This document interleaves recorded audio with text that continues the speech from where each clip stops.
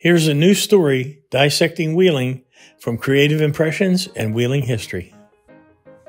I love this picture, and it's kind of appropriate at this time because that bridge is open now, and it had been closed for a couple years. This is a parade on July 4th, 1918, coming across the Market Street Bridge. The parade is going north. You're kind of looking south. But this area has always amazed me. I kind of grew up in Center Wheeling, but look at all those businesses behind the parade and all those signs, and even the one further off to the right there. It's mine, mill, and factory something.